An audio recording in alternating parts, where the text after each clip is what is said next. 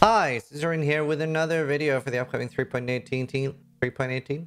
Numbers are hard. 3.18 League, and I wanted to make a buff prediction video or a combination of things that I think are likely or that I would ideally want to see buffed.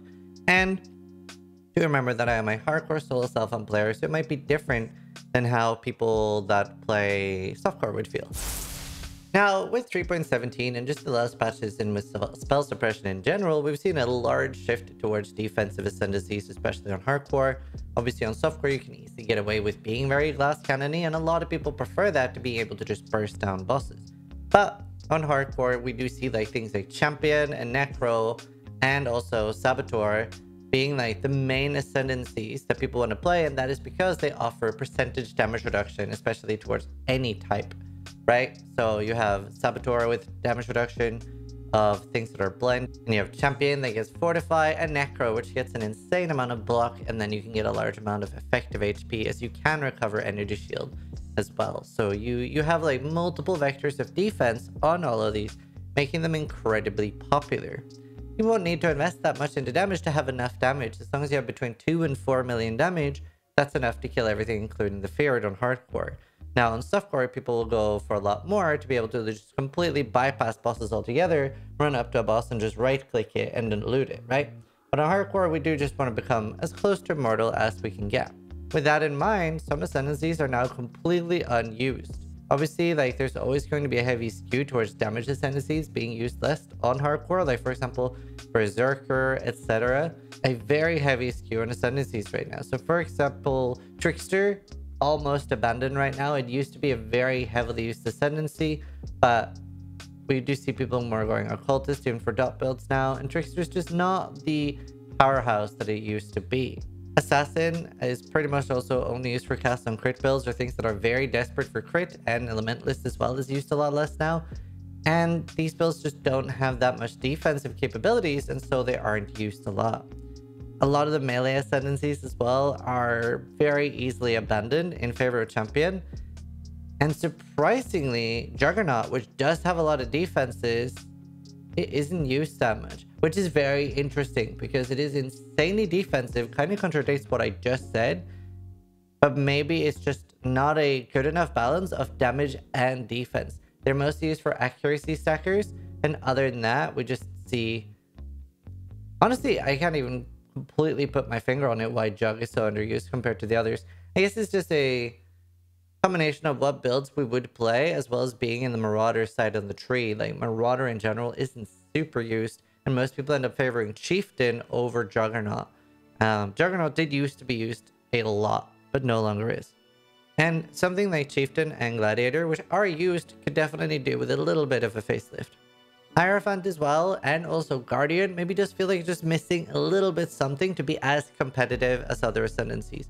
Now, that being said, I honestly don't think ascendancies are in the worst place they've ever been, because we are very powerful right now. Like, builds and ascendancies are in a not too bad spot, because obviously you can do everything in the game on hardcore on pretty much every ascendancy. The only thing that you would like struggle with would probably be Simulacrum 30 and like obviously the super 5-way Legion. Other than that, most things are pretty doable in every build, even Feared. So it's not in the worst spot, but obviously like a lot of people like when there's a very difficult choice between all the ascendancies. Right now, for a lot of people, it's very easy on hardcore. Unless you're really trying to like be a special snowflake, you're very heavily leaning towards Necro, Sabo, and Champion for your league starter. And if you don't take those, you probably realize that, yeah, I am being at a bit of a disadvantage. I just don't want to play what everybody else is playing, which is obviously okay. Ranger's in an interesting spot because it's fairly popular on softcore, but not as used on hardcore. Raider obviously gets things like 50% spell suppression, but with how incredibly easy it is to get from both gear and things like the, is it Mage Bane or Mage Blood, that new keystone that converts your dex to spell suppression, it's a stat that's so easy to get that it doesn't end up offering that much. And Ranger kind of struggles a little bit on life. So Pathfinder becomes fairly used because of the utility flask giving you life, and then you can do the Flagellant to have your utility flask basically just... You're almost immune to like damage that doesn't one-shot you. It's a very cool playstyle, but other than that, it's mostly just that niche mechanic. So I would love to see some changes there. A little bit spread out love, especially on Assassin and Elementless and Trickster would be the ones that I would say would be cool to see something increased on. That being said, it is also very hard to make it like evenly spread on Hardcore Souls Alpha. There's obviously always going to be more pigeonholing when you need to like focus on defenses. But also that being said, I do feel a little bit of confusion with how much they've been nerfing defenses. Like obviously old things like Zibakwa from the Glorious Vanity and things like that got nerfed. And I do find it a little bit weird because obviously the majority of the game plays softcore. But if your defenses in the game are so strong that your softcore players are opting in to actually build really tanky characters instead of going super glass cannon and just bypassing boss stages, I think that's a good thing personally, right? There's obviously a lot of bosses where, you know, even like, so I played Badger privately lately, right? Which is on softcore. And on that, I was like, why would I build a tanky character? I'm just going to get 15 to 20 million damage and just clap down the bosses, right? Why would I bother engaging with the mechanics? Because defenses are nowhere near as strong on softcore as just going super damage cannon. So I think it would be better personally if it was just so incentivized to be tanky that even on softcore people are like, yeah, no, I don't want to die often. Like most softcore players I know don't enjoy dying. So that is something I would love to see change a little bit more.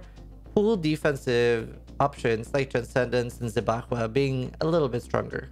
That being said, we did get melding in 3.17. Melding of the flesh, very, very cool. It makes it pretty achievable to get 90 max stress. It is a big gear investment, but that is a very cool way of doing it. Let's talk a little bit about build archetypes. So self-casting, I would not say is in a good spot. It's very hard to balance things like that because obviously in Path of Exile we have so many different variants or different ways of doing damage and delivering things, right? Like we have totems, we have traps, we have self-casting, we have trigger mechanisms like cast on crit, and loads of different types of builds. So it does become very, very hard. And obviously they did try to make it so that self-casting didn't always need to use Unleash. I think it's very hard. It's either it's just the best for some builds and not for others. Like, it's very difficult to have things like Unleash and Spell Echo not just be like the way to build it or usable at all, right? Kind of like Scion. It's either it's the best or it's not. It's just very hard to balance. In 3.15, I think they nerfed like mana and mana being used on triggers, like cast on damage taking, cast on crit, etc. Not a big fan of that. I don't think mana always feels like a great thing, and at least in Path of Exile, it is a surmountable change. Like, it's something you can fix, but I don't think it's in a good place right now. And nerfing Unleash as well. I didn't really like that. Archmage does need a rework. That would be cool to see it a little bit easier to scale. It is currently playable on the super high end. Obviously, Al-Kaiser a while ago had a super insane Archmage build, and I think it's still after the nerf had 5 to 10 million damage. But it is like an insane investment, and obviously you're better off investing in other things. So it's a cool way to build. Definitely would love to see a buff for Archmage. They are always very careful whenever you're scaling your defense with your offense. Obviously, Righteous Fire started getting out of hand at one point, and builds like that where you get to tie your defense to your offense is always hard to balance. And what about melee? Obviously right now we do see melee being used. Some people are using Bone Shatter, some people are using Lightning Strike, but especially with the case of Lightning Strike, this isn't really melee, is it, right? It isn't melee. Are we ever going to get to a point where strike skills and super close range things are going to be very strong? I think it is very difficult to balance. You obviously have had in the past things like Molten Strike being insanely strong, and that has been nerfed for a good long while now. And right now, Omniscience is very, very popular. Now, I wouldn't be surprised if that gets nerfed in 3.18, but they also have said no nerfs. So, or at least they're hinting at no nerfs. I honestly thought it was pretty cool when we had the two-handed slam builds with the Impaler. It was a very active playstyle, and I think giving that kind of power for that kind of active playstyle is pretty okay. I think it's fairly reasonable that anything like Blade Blast, Bladefall, Essence String Contagion, and any skills, like the more active a skill is, the better it is. And that, like, yeah, you can do everything with a just, you know, right click build, but I think it's okay that the more advanced or the more active the playstyle is, the stronger it is. Frostbolt Vortex, which I hate playing myself, but the people that do, they probably should get a little bit of an extra boost for bothering with that. It's hard to balance because you have such a large amount of players that don't want to deal with that, and they do want to just right click, and at the same time they do want to have the most powerful build. So it's a tough one, but I do think it is fair. Dual wielding is not really in a good spot. You don't get enough defense or offense to really justify it. So you see people generally going two-hander or very often just one-hander and shield, especially on hardcore. Dual wielding hasn't really seen as much of a use as the removal of stat sticks. Basically, what we used to do was you would have a one-hander and then you would have a second one-hander that didn't work with the attack. So for example, lacerate can't be used with maces. Pretty sure. PoE, such a massive game. Hard to remember everything, but I'm pretty sure lacerate can't be used with maces, right? So you would do a sword in your one hand and you would have like a mace or something with loads of fizzes extra in your other hand to just get the buff from that without using it, but you're still getting the dual wield bonus. I thought stat sticking was very cool, and we just haven't seen it since. And Whirling Blades as well is not in a great spot. The problem with Whirling Blades is it's a little bit clunky. It's got a weird minimum distance. And also, when you get to a fast enough speed, you start going backwards. You'll like chop, chop back, chop, chop back. So it's a little bit of an annoying skill. But that being said, this is sort of like the main things that I would like to see in buffs for a lot of these things. I would also love to see some changes to the Atlas passive skill tree. Like just some additions, some changes. I think it's the coolest thing they've ever added, and just mixing it up is always exciting. It'll be interesting to see what they do in 3.18. I would love to see more bosses as well, or buffing bosses. Especially, please buff like the... Maybe not the Steering X-Arch, but the Eater Worlds just needs one additional move. It just feels very much like a non-fight right now, and there's only so many times I am going to be able to mentally process hearing hunger in 3.18 without going absolutely batshit crazy. I doubt we're getting new bosses in 3.18 because they normally only add that for expansions, but some people have theorized that we will be getting a Uber version of Eater and Staring X-Arch because they were so easy. That is all I can think of, and I hope you guys are excited for 3.18. I know I am. League start's always good. Thanks for watching. Sub if you liked the video, but more importantly, try to die less than I do.